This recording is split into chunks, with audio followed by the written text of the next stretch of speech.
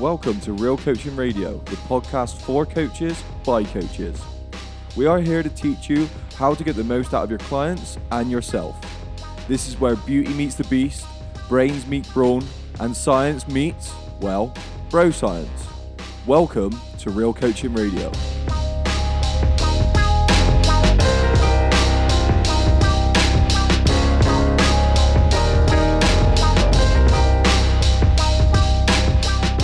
Different types of progressive overload. So how to actually progress your training, how to get fitter, how to get stronger, how to build muscle. We're going to go through some of the techniques that we use today and kind of rate the ones that we think you guys should focus on the most and probably what people get wrong. So without any further ado, please enjoy the episode.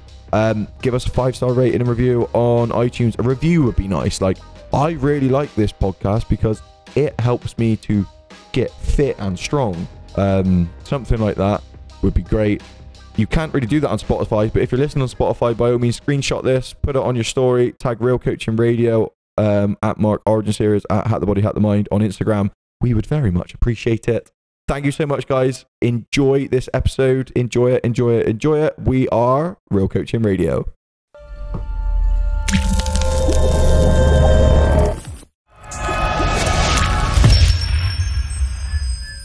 One day, I'm going to have a room and a studio somewhere in some sort of facility with a microphone in where life would be easy and we just walk into a nice room. Our own little studio. We're back in the wooden yoga studio. Maybe that's the goal, our own little studio.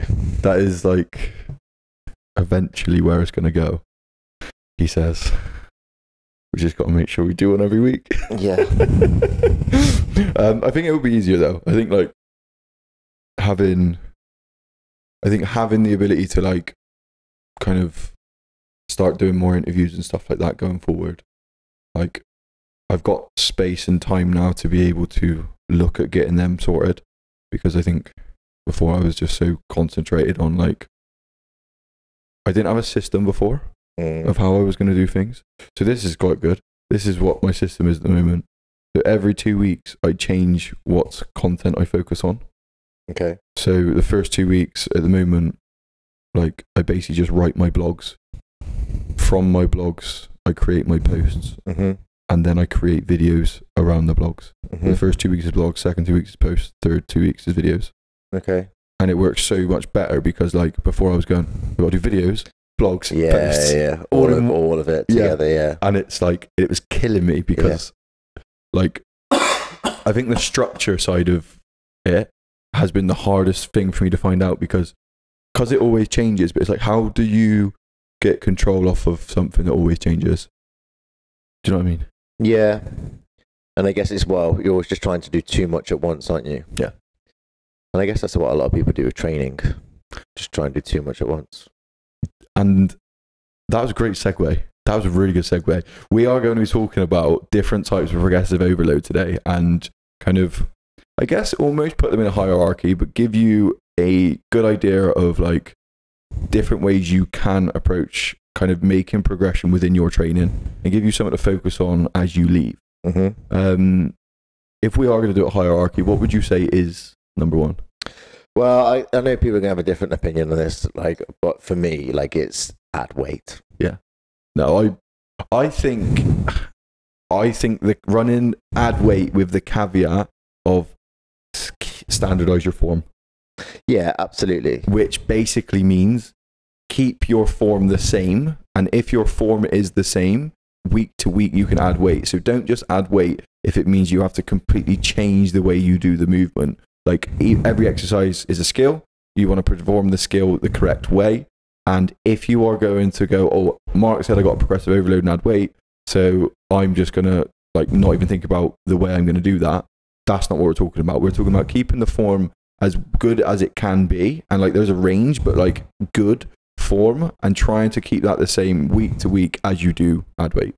Yeah, because if you can't do that, you know, realistically, a form of progressive overload could be next week I'm going to do the same weight and just make it, you know, let's say your last 2 reps, your form started to change maybe, next week your goal could be, I'm going to keep the same weight and make sure those last 2 reps look like all the other reps did. And in some ways, that is a form of progressive overload. That's a great point, actually, because I find like for us to, especially with clients, but for me to push to areas that I've not pushed to before, my form is probably going to deviate. Like when I get to those top end ranges of like, I'm going to try for, even if it's like a 5 rep max or a new 1 rep max, or I'm just going to try and do more reps on this weight.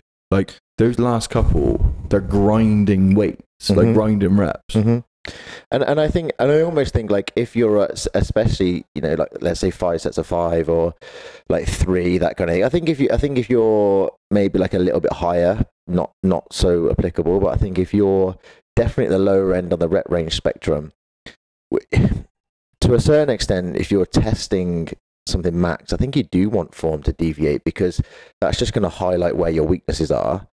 That highlights areas that you need to get stronger, and therefore highlights areas that you can improve on to be able to, next time you test, do better. So I think if you're testing and your form doesn't deviate, like, are you actually going heavy enough? Yeah, because that's so true, actually, because I never understood the idea of like accessory movements, in the sense of like, well, I'm just going to bench press. Why would I need to add in a pause bench press? Why would I need to like add in different types of this exercise? And it wasn't until like I just figured out like anything over like 120 on a bench, my right shoulder just comes off of the bench. So like for me to get the bar to my chest as I'm lowering it down, that last inch to get to my chest, the only way I can do that, my left side stays tight, like my back's nice and tight, my right shoulder goes boop. Yeah. And it's like, and then I get the shoulder pain, then I get the elbow pain, and it's like being able to like look at that now and go, oh, okay, so the way I progress this exercise is like, because I've realized I've tested my forms deviating there, I can look back and go, oh, well, I need to add a pause in, or I need to do some kind of slow tempos to get it down to my chest. Yep. But weight overall is... I think so. I think it's king. Yeah. And the biggest thing I would say with weight, progressive overload wise, is just smaller jumps. Yeah, I think this is where people, this is the mistake people make when it comes to adding weight to progressive overload, because they just think, I don't know, I feel like people think when you say, oh, let's add some weight, it's just like, right, I'm going to add 5 kilos, I'm going to add 10 kilos. Just like, you know, add a kilo. Yeah. Add 1 kilo. And genuinely add 1 kilo, because I think look at how long you want to keep going for. And say for example, we are basically, when we are doing this, when we are progressively overloading, when we are adding weight, and we are going to get to those points where form starts to deviate, we want that to be at a place where it's just starting to deviate.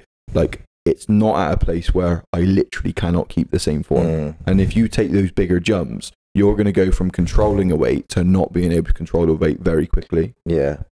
I know for a fact I wouldn't do it because I'd get bored. But I would love to take bench press or something.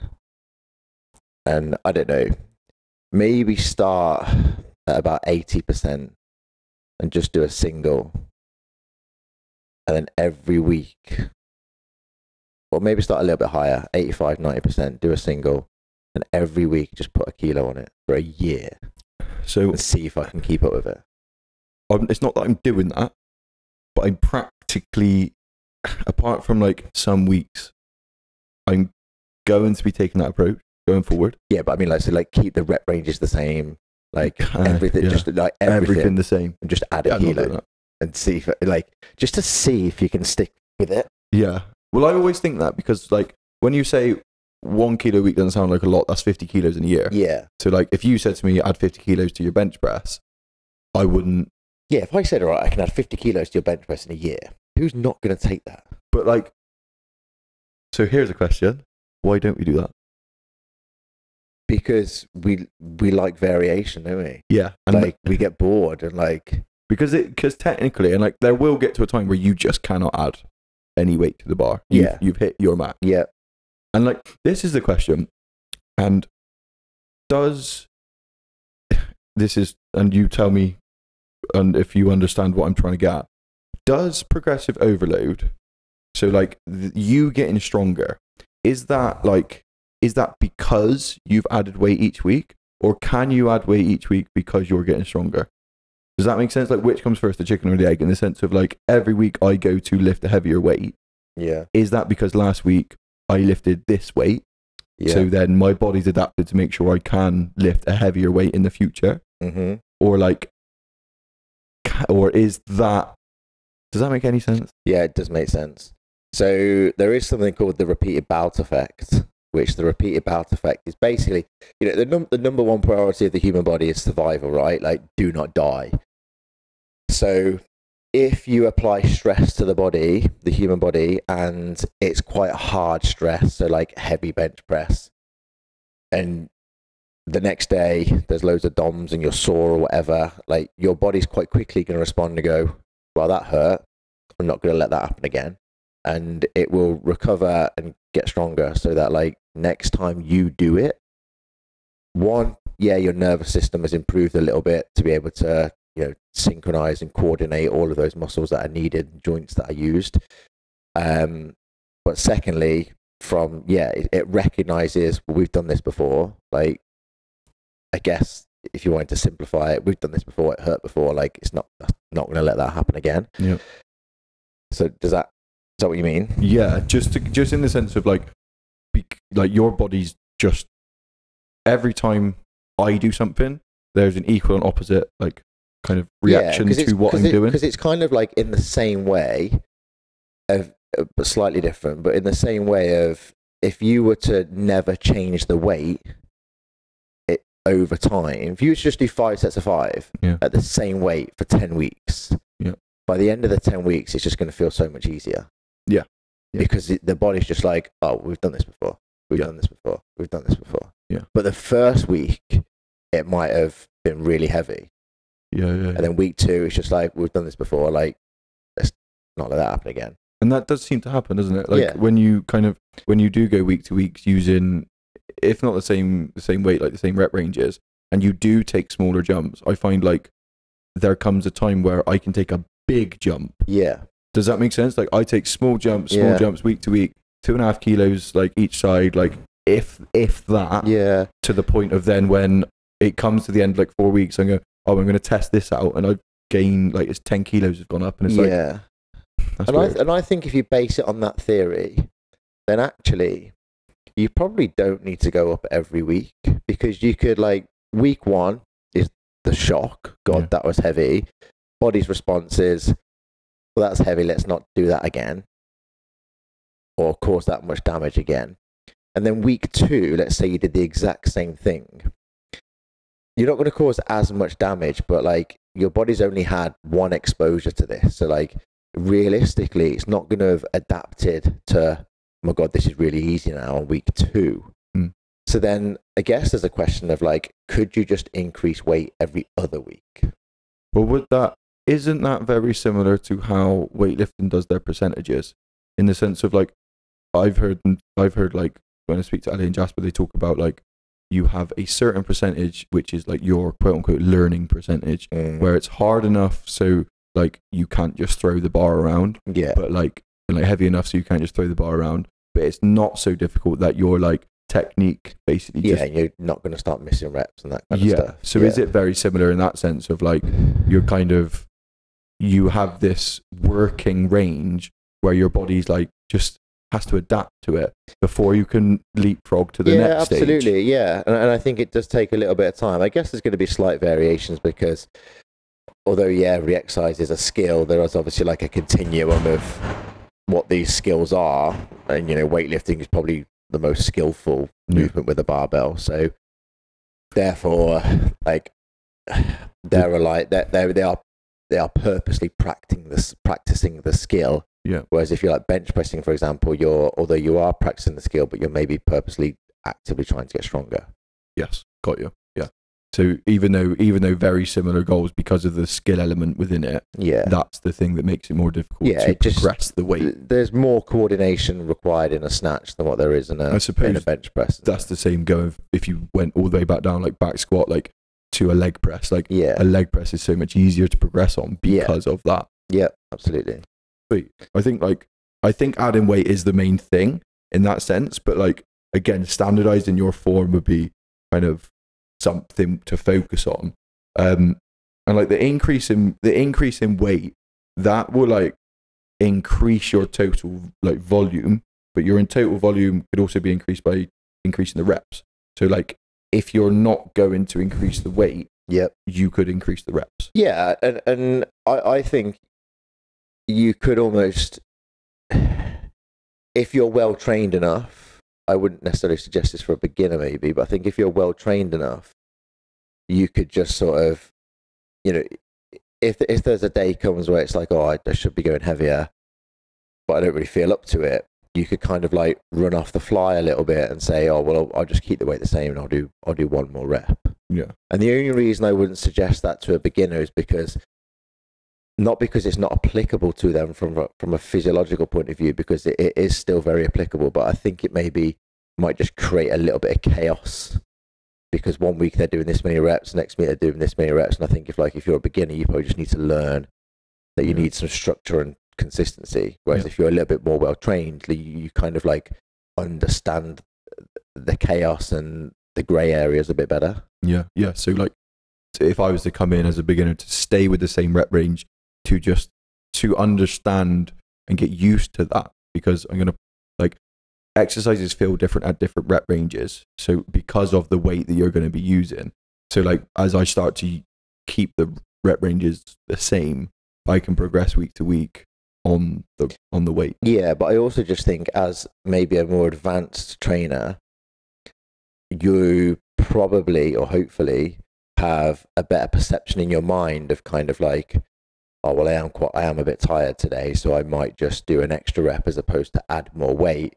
Whereas I think like, if you're a beginner, you haven't really experienced what fatigue feels like in a gym properly, if we're being honest, you don't really know how to make those decisions. Yeah. And you could just be making those decisions because like, I think there's a difference between feeling physically fatigued and tired that you don't really feel like you can add weight, and just being like, I can't be arsed. Do you know what I mean? I feel like there's a difference between that. It's really hard to be self-aware enough to know which end of the spectrum you fall on as well. Exactly. And I think if you're a more advanced trainer and have more experience, you probably are putting yourself in a better position to understand whether like you're just being a bit of a bitch, or you are actually tired. Yeah, no, but I think that's part of the reason. Like when I set my programming up for people, like when it's new people, like I do it with everyone, because like for me, I always give rep ranges for people to fall within. The reason I like doing that is because like it takes people a few weeks to figure out their weight, and like I'm just saying stick within this rep range, but go as hard as you can on the weight you use. So if I give a 6 to 8 and you could do 10 reps, well, the weight needs to go up because I want you to fall within 6 to 8.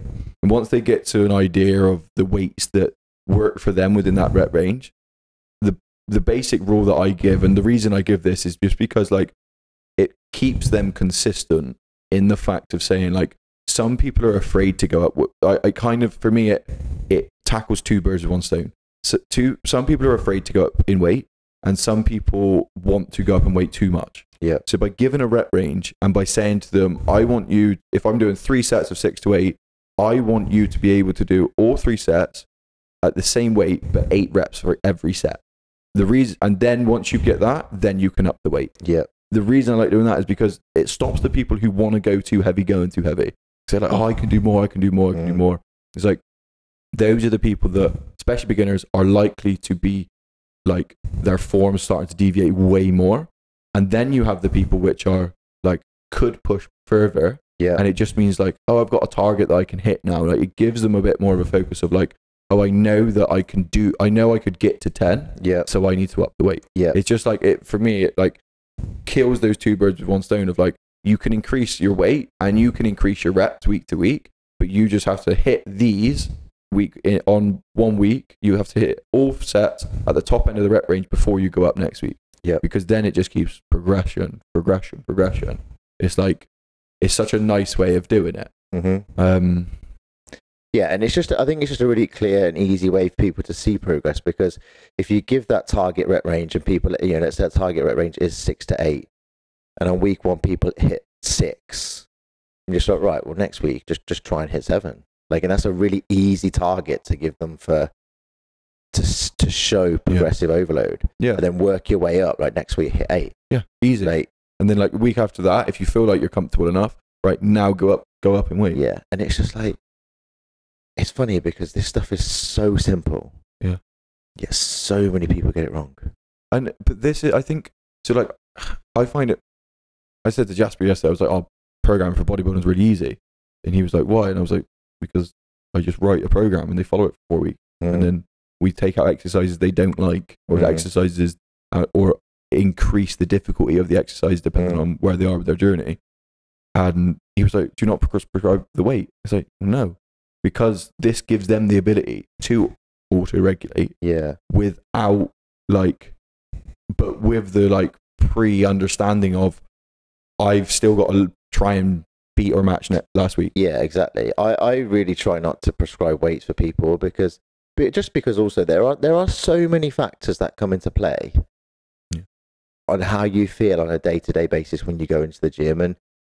And if there's somebody who's relatively new to training and it's just like, right, go heavier, go heavier, go heavier, go heavier. And on a day when they go into the gym and it's like, I've had a really bad night's sleep, I'm not eating, I'm loaded up on caffeine too much to the point where I'm going the other way, I feel like crap, but I've got to do this really heavy back squat. Just realistically, I'm not getting any benefits out of that. I just do the same as you do. It's just kind of like, you're going to hit this rep range. You're going to use a weight that is as heavy as your form allows. Yeah. And if it can be heavier than last week, then great. Yeah. And it's so simple because if we go back to the adding weight thing and the fact that we said you don't necessarily need to up your weight every single week, that would be where you kind of look at that and go, okay, so I don't necessarily need to up my weight every week, but I'm always going to try to do that. So I'm not going to get any detriment if I don't up my weight. So do you know what I mean? It stops the kind of panic mode of wait, just by having this kind of smarter approach of just it doesn't actually matter. Yeah.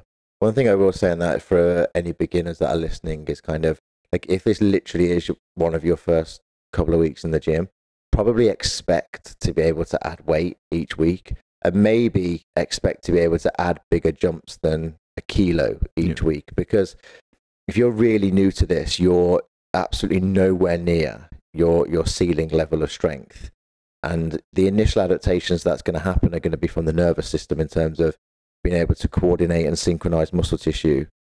So your ability to add weight at the very beginning is going to be really, really high. You'll be able to add a lot of weight to begin with, and then you'll probably get, 4 to 8 weeks in, and that's quite a big rep range, but probably quite a big range, but depending on how hard you have been working in those first couple of weeks, probably 4 to 8 weeks in, you'll probably start to notice, right, well, I'm not sure I can add 5 kilos or whatever. So now you might be down to adding 1 kilo, or you might be down to keeping the weight the same and adding an additional rep like we've spoken about.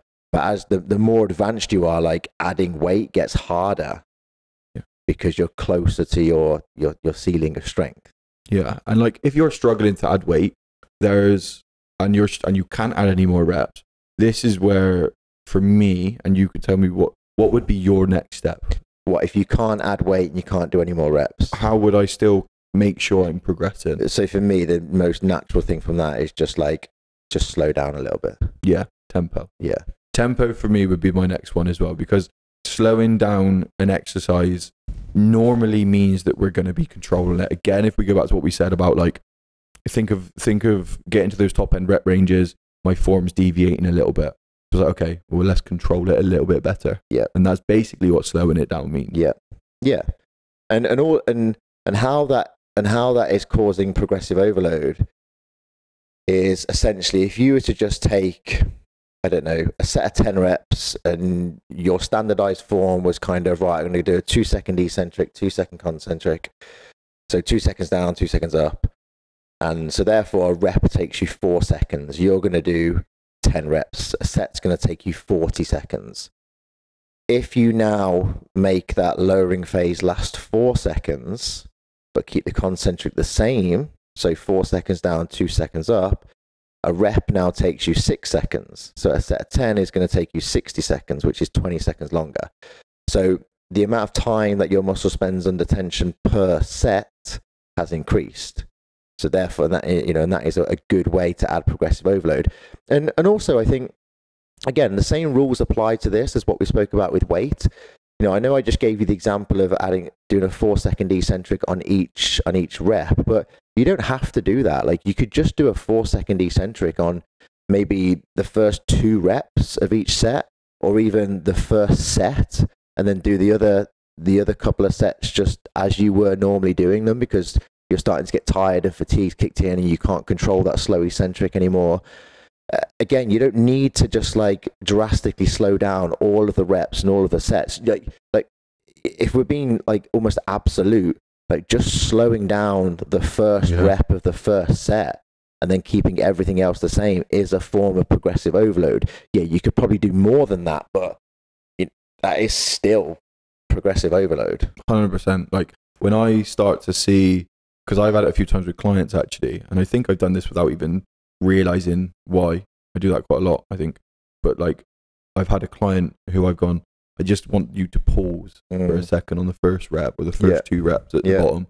And it's purely just because I don't want to increase the weight yet, because they're still a little bit unstable with the weight we're currently using.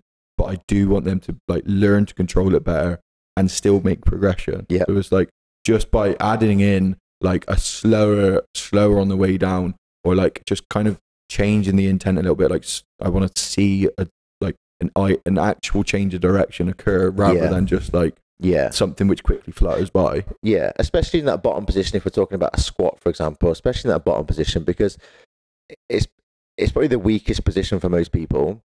It's the position that people want to rush through because they don't feel strong there, because it is the weakest position. So therefore, the risk of injury in that position out of the whole movement is probably the highest when you're at, right in the bottom of that squat, about to change direction, just because your muscles are going to act in a very different way to perform the concentric. So just slowing that area down and pausing there also just keeps the whole thing a little bit safer. Yeah, and like those 3 are probably the main for me. They're certainly the most common, aren't they? Yeah, I think so. And I think like they're the most commonly I use to kind of progress people. What else? What would be your next one? I guess for me, I would say those 3 are probably like my main ones. The others that we could look at are probably be ones that's just like, I'm not really too sure what order I'd put them in, and also does it really matter what order I put them in? But if I was to choose one, let's maybe say like we could start to decrease, or actually maybe this might be the next one. Actually, we could maybe start to decrease some rest periods. Okay, why would this be your next one? I think just because I get a little bit not confused, but I understand it in the sense of why that would help you progress. But I don't understand why it gets used as much as it does, because like I give different rest periods recommendations on and use them as recommendations on programming to like kind of this gap to fall between. But why would decrease in the rest time improve or progress someone? Just because essentially their work capacity is going to go up. So if you can perform the same number of sets and reps again, but with less rest than what you had previously, then effectively your work capacity has gone up, and your volume is volume in a certain way, not direct volume if we speak about it in terms of like sets, reps, and weight.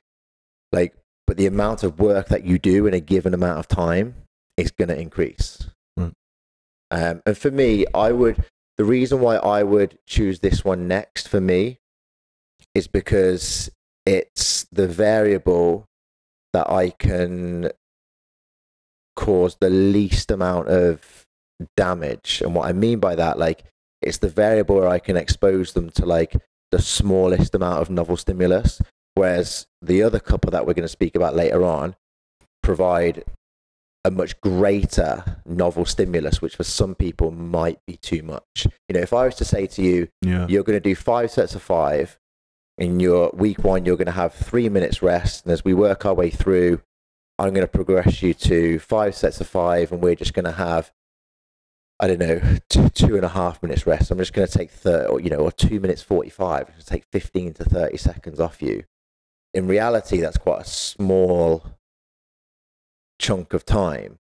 Whereas like the other ones we're going to speak about, I think provide such a much bigger new stimulus that the damage that it could cause to muscle tissue might be too great for some people.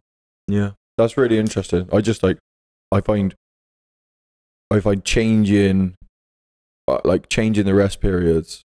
Like I don't think I use them as a form of progression, because I just use them as like a guideline to make sure that people like aren't all over the place, to keep it consistent. Yeah. So like, because I find people will either want to go again after like 30 seconds, 45 seconds, they're ready to go again because they're bored, or because they're bored, they've now gone on their phone and now they're 5 minutes. Yeah. So like, there's no consistency between each set. So then like, yes, you've hit 4 sets of 5 at 90 kilos, but you had 2 minutes rest between set 1 and 2. You then had 3 minutes rest between sets like 2 and 3, and then you had 6 minutes rest between sets 3 and 4. Yeah. So it's like, if you had 2 minutes rest or 3 minutes rest between those sets, what would you have done?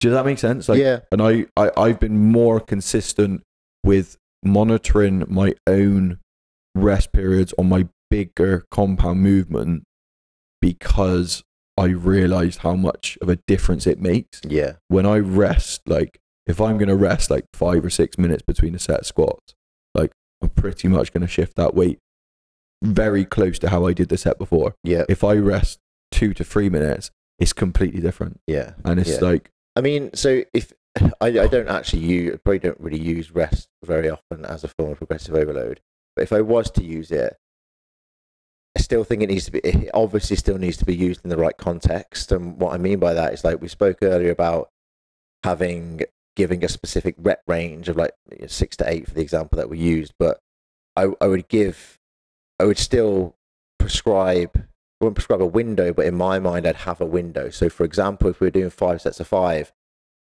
and they're starting out at 5 minutes rest, I might over time progress them down to having 3 minutes rest. Like, you wouldn't end up doing something stupid of doing like 5 sets of 5 with 30 seconds rest, because in reality the amount of weight that they're going to have to use then is going to need to significantly drop. So you still got to make sure you're providing adequate rest to get the stimulus that you're looking for from the sets and reps. And that would be dictated by energy systems, right? Yeah, pretty much. So like, taking into some kind of consideration what you need, like, to recover, what needs to be recovered. And like, we've done a really good episode on energy systems before, which like, I had a few kind of like blow my mind moments when we were speaking about energy systems, because like, it's always confused me. But looking at rest periods just to manage the energy systems you're going to use during a set or during exercises is just really interesting. Yeah. And that's pretty much how I would guide my rest period. So yeah, it wouldn't be a case of just, let's work our way all the way down until you're doing 5 sets of 5 and you've got 15 seconds rest between sets, because you're just completely taking it out of context and completely missing the point of the stimulus. And that's really interesting. Sorry, I've had one of those, I've heard them called blinding flashes of the obvious, because it's like, the reason when you look, or someone who may have just gone through their personal training course, or like someone who's been a personal trainer who doesn't quite understand like why something's the way it is like, if you were to look at like a standard program, like people prescribe like longer rest periods for heavier weights, and like powerlifters, you see them resting for longer periods of time, and it's like, the bro in me just goes, kind of just need to recover, like it's heavy, but like doesn't realize that actually you're waiting for your energy systems to replenish. And it's like, oh, okay. So that changes like the way I program, that changes when I look at, right, I'm using 8 to 12 reps, which means I'm going to be hitting this energy system, which means I need this amount of rest. It's like, right, sweet, got you. Makes programming easier, right? Yes, it's funny, isn't it? Like, I know it sounds stupid, but like, I think, and I'm so guilty for this, is like the base level of understanding can be enough for you to get by until it's not. Yeah. And what I mean by that is like, you can get by with minimal knowledge if you're a coach, just by knowing the basics. But then as soon as something doesn't work the way you think it's going to work, or someone asks you a question as to why, and you don't know that deeper level, it's like, oh no, like I'm unstuck here. And I get them quite often, and I'm like, I find it really interesting now, like, right, I've got to understand why this is happening. I've got to understand why this is happening. And you can go all the levels deep until you've hit a PhD, but like, you need to still have some level of understanding as to why you're doing what you're doing. Yeah, absolutely. And I think, you're going to go on a journey depending on how long you've been coaching people, but you should always strive to have some form of rationale and reasoning behind why you've got certain exercises, why they're in a certain order, why you're doing certain rep ranges, why you got certain rest periods. Like, because otherwise you're just picking exercises for the sake of it, really. But I think it goes into like the same as why people train the way they do, or why beginners like or why people new to the gym either drop off or like find it hard to take like the advice, or find it hard to understand if they're the person who needs to go harder or needs to pull back. Yeah. It's like, it's the same reason as why I didn't go, oh, I don't know enough. Yeah. It's just the ego thing that kicks in of like, I don't want to highlight what I don't know right now. Yeah. Because like, what I do know, I need to hold on to because it's all I've got. Mm-hmm. Does that make sense? Like, yeah, absolutely. It's such like, I think it's such a natural thing for humans to just want to hoard and like kind of scarcity and just keep hold of things. Yeah.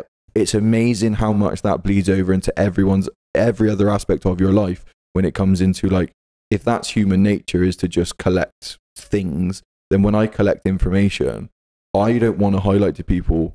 I want to highlight to people that I've got information. Not that I don't have all of this information. Do you know what I mean? Yeah, of course. And it's like, I know that's natural, but for me, I find it really, really, really interesting. Like, the more I become aware of like how much I am unaware, and how much I don't know, is the more I really, really start to enjoy the journey of it more, because I was so concentrating on what I do know, because I was so afraid to look at what I don't know, because I know how big that cupboard is. Yeah. And it's like, but it's the same with every single aspect of every part of everyone's life. It's like, it's just part of the learning process, isn't it? Yeah. It's the more you know, the more you realize you don't know. And the Dunning-Kruger effect is like, hits you from nowhere, smack in the face with everything. Yeah. It's funny though when you get those, because when you realize that's what's happening, and you're like, oh no. Like, I look back and I'm like, I'm so sorry to all of my clients who were with me in the first year. But, it's like, but I guess the conversation I was just having with one of the girls, like on the personal training course that Mark runs, is like, you've got to start somewhere, and you've got to get experience, because that's one of the ways you gain the knowledge and gain the understanding of what you don't know. It's because like, when you first, same as training, like, if you think adding weight is going to be the one sole way you progress, but you don't realize that your form kind of needs to be very similar, your rest times kind of need to be similar, your tempo needs to kind of be similar to make that weight progression actually give you the results of progressive overload that you're looking for. Like, you won't know that until you start training and you start looking at all these things. And it's the same as any avenue you go down when you're on a learning process or you're trying to improve, is like, until you start doing it, you don't know. Like, the next one. So after rest periods, where do you think you'd go after that? Maybe range of motion. I think. So, we can increase the range of motion that people are working in, and obviously this is really only going to be applicable to certain exercises. there's going to be some exercises where you're just increasing range of motion for the sake of increasing range of motion. And there's a difference between, so for example, if we were to take a pec fly, there's a difference between the amount of range of motion you can create in your arm and the amount of range of motion we can create to target the pec muscle. So like, we're talking about full range of motion within the anatomical variation of the muscle for the individual, which is probably a bit too deep for where we're at now. But so, realistically, this is going to be applicable to only certain exercises. And for example, you could take like, the one exercise I quite like doing is if we could take a reverse lunge, and we could take it to like a front foot elevated reverse lunge. So you stand on something that's, I don't know, 1 inch to 1.5 inches high, and then you reverse lunge off that. And then, and this is a thing that I find quite funny. It's like, I get clients to do that sometimes, but they don't take their knee all the way to the ground. And it's kind of like, we're just completely defeating the object of the deficit here. Yeah.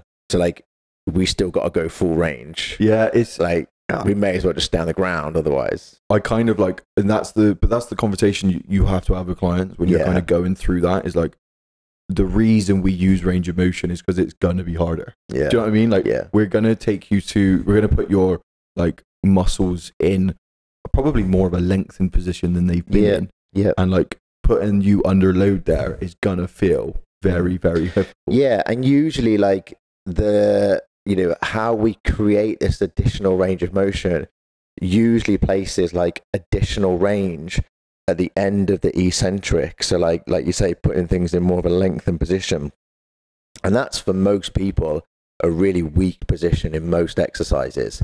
So, it hurts. It's hard. Is that because it creates DOMs? Don't use it. Yeah, it's a range that you just don't ever go to. So like, I kind of explained it to clients when people can't do a push-up, and they can do like 3/4 of a push-up. Yeah. They can't go chest to floor. Yeah. And they say the chest to floor, like, oh, it really hurts. Like, that's because you're so closed all the time working on your laptop. You're so bent over in this hunch position with shoulders forward that like your chest hasn't been to that open position. It's the same as when you see people doing pull-ups, just like, right, let's work on eccentric pull-ups, and they're nice and controlled to begin with, and they get to like the last little bit, and all they do is drop. Yeah. So they never control that last bit, like that very end range eccentric component.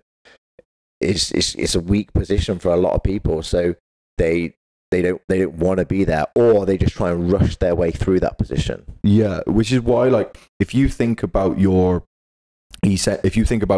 we mentioned earlier with tempos, when you pair that with range of motion, in the sense of like, I'm going to try to make every exercise go through its fullest range, take every muscle through like its fullest range of motion. Like, you want to do that and make sure like those end ranges are really controlled, because like you could go through the full range of motion, but like you'll go at the right tempo for the middle part, and then the first bit's really quick or the last bit's really quick, and it's like try and control everything. And that's like when I think of the things I'm saying on a constant basis to clients, it's like slow that bit down, increase the speed of that bit. Like, does that make sense? Like, I have that conversation all the time, just like the area where people change direction in exercises, and just like slow that down. I want to know there's a definite change of direction there. Yeah, but I think people try and rush it, because like for most places that change of direction is like, it's a weak position in all exercises. So people just try and rush through it because they know it's going to be hard. So just try and get through it faster.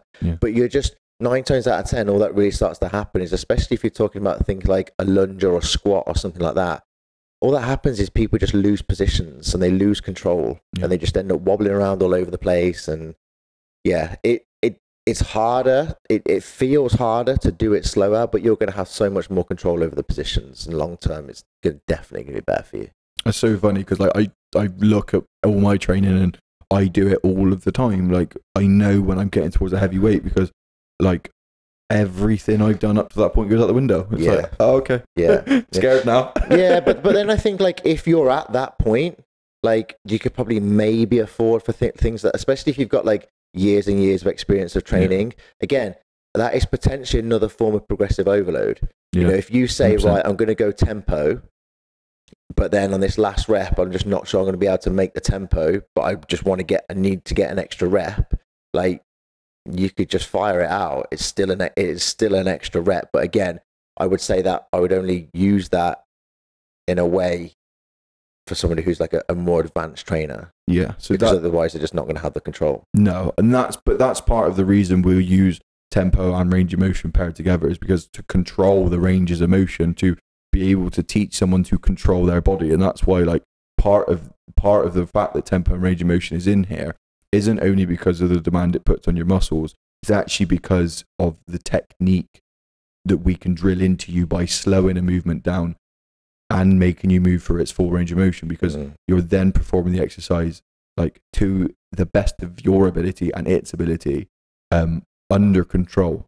And then the loading of the weight that goes on top of that is going to be the biggest thing. Exactly. It's actually a little bit like, which we'll mention it, but I don't think we should do too much on it now, because we could maybe do a whole other episode on this kind of stuff. But it's actually a little bit like partials. Like, you could use partials at the end of a set to try and get some additional volume in as a form of progressive overload. Yes. Well, this is the interesting thing of, like, learning the other day, like from Jordan Peters, when he says about the lengthened position the shortened position fatigues much sooner than the lengthened position. So you could actually still get some extra volume into that lengthened position. So interesting.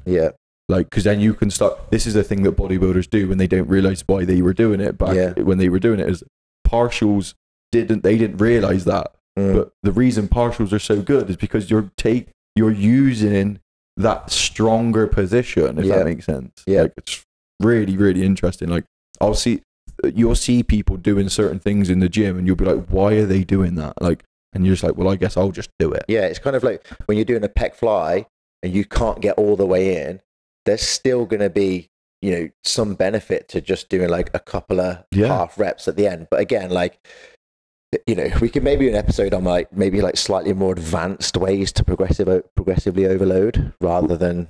Yeah, because I mean, we've got sets is written down here, and we'll go through that in a minute. But we've got additional exercises as well, like supersets and stuff like that. And I guess like maybe we do a whole episode on intensifiers and things like that as a way to keep progressing. Yeah, because I think like supersets, although it is a form of progressive overload, like it's such a big form. Like, it's a whole other exercise. Yeah, it completely changes it for me. Like, it changes one exercise. Like, I love doing straight sets on things. Like, I find it purely because I really enjoy trying to get better each week and supersets. But you do a lot of supersets, don't you? Yeah, and things like mechanical drop sets. Like, there's so many. We should maybe we'll do an episode on like more advanced ways. Yeah, I think so. To intensify exercises. We need to set a camera up. Yeah. We'll set a camera up right here. We'll find a way. What for you? Honestly, you should see the room we're in. It's brilliant. I just love that, like, the air vents within this room. Like, you should get in there. Do you reckon he'd let? If that was empty, we'd do it in there. I'd do it in there. We could turn that. That'd be loads better. Do you reckon we could convince him? Don't know where I'd put all that stuff. When the change rooms are done, maybe. That's beautiful. That's a good shout. Because you could foam pad that room. Yeah. Or to be confirmed. That used to be a sauna. Did it? Shut up. Yeah. I mean, it makes sense. Wait, what was this then? I don't know. Change room, maybe? I don't know. This building's so old. Last one will be set. Yeah. So just increase the amount of sets you do. Just doing like an extra set maybe. But again, like, could drastically increase volume. I think if you notice what we've done is we've worked our way through these, we've listed them in a way where the amount of additional work you have to do is kind of like almost the smallest. So we've gone from like, you can add weight, and that being like you can add a kilo. So like it's a very small amount of weight. We can add reps, like you can add one extra rep, like it's a very small amount. Whereas like, and now we're working our way down to like adding a whole extra set. So like the amount of additional stimulus that creates is so great that it can cause a lot of damage. And I think a lot of people, if they trained properly and progressively, like, you'd be surprised how little work you need to actually be able to get stronger. This is something that I just find really amazing. Like, and it does work, and it's just like trying to just put all of your effort into the sets you do rather than just spreading that effort over periods of sets. And like, that's the reason I think I like to use multiple sets for things, and I've realized this over the years of programming, is purely if it's a skill thing. If I'm trying to nail an exercise down, I want to put someone through 4 or 5 sets of that exercise, so each time I can correct something. And it's the same with myself. Like, if I'm trying to nail a movement pattern, it's a big lift that I'm trying to make sure I do every lift exactly the same. I want to hit multiple sets of that exercise to make sure I can adjust my form when needed.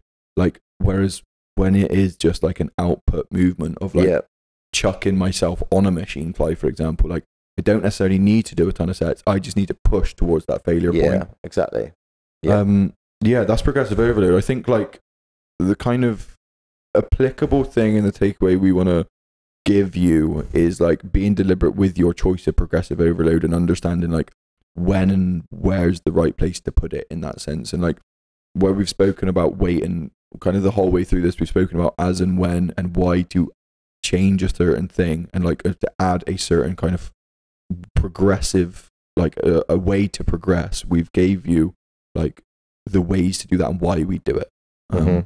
Is there like anything specific you want to say on that? Because I think it's just like, it comes back to, we talk about it a lot in terms of like being consistent, and that's, you know, a key component to actually making progress in a gym. And I think if you're not being deliberate and being consistent with your progressive overload, then realistically you're probably just not being consistent overall. Like, don't like 1 week go, oh, this week I'm going to add some weight, and now I'll change the tempo, and now I'll do an extra rep, and now I'll do an extra set. Because if you're doing that, you've actually got no measure of if you're getting stronger or not, because you're always doing something different. There's too many variables going on. So try and be deliberate with your form of progressive overload. So for example, for the first 4 weeks, could you just kind of, you know, you might want to start with tempo to begin with, just especially if you're new, because it's a nice easy one to keep control over movements. So you maybe progress the tempo as the weeks go by, like add an additional second on the way down, add an additional second in the pause component, for example, and then do that for 4 weeks. Then the second 4 weeks, now you could start maybe looking at increasing weight, for example. So like, be deliberate with your choice of progressive overload, because if you're not, you're going to struggle to actually track if you're making progress. Yeah, I think that's why programming is so difficult, is when you look at what we've mentioned, those are ways to, like, progressive overload is each week trying to progress someone. It's the same as like when we change exercises, it's trying to progress you. Like, that's always what we're trying to do with training. And I guess in life is, can we progress each week, and what can we change or add or take away to keep that progression going in a like consistent pattern. So that's why like all of the things we've mentioned is things we play around with when it comes to programming for someone. So like for you, that's why it might seem confusing of like, well, what do I do and when do I do it? And it's like, for me, it's like, it's learn to do the exercise, get the exercise to a point where your form's pretty good or reasonably good.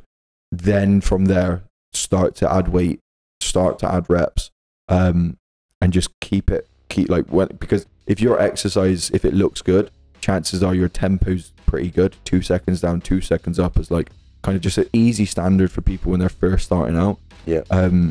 Taking it through its fullest range of motion that you can, under control, then week to week keeping that form the same and just increasing the reps or the weight. Yep. Boom. Good. Enjoyed that one. Yeah, that was good. Amazing. So we'll keep going with this every week. Every week. We're on track so far. Every week. We're 2 weeks in and we haven't missed a week. This is great. Amazing. So thank you very much for listening. We'll see you on the next one.